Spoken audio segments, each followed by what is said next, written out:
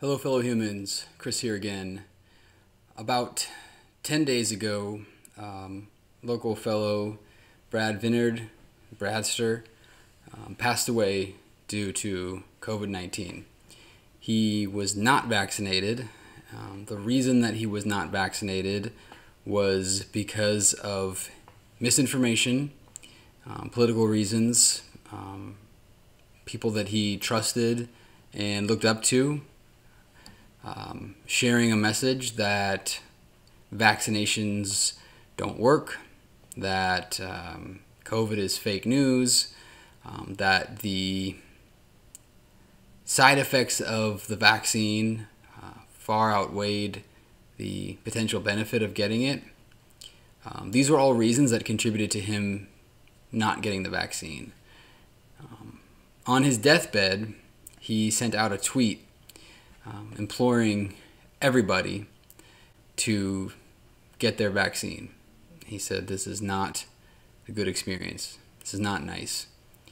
And it was his wish and the wish of his family right now to share his message, and they're just hoping that somebody out there will hear his message and decide to get their vaccine that maybe wouldn't have gotten it otherwise.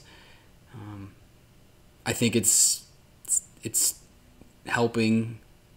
would help their family a great deal to know that people are hearing his last wish, and hopefully his last act will kind of correct the course for some folks who have been lied to for a while now by people that they trust, and will make them make that decision to protect themselves and their family.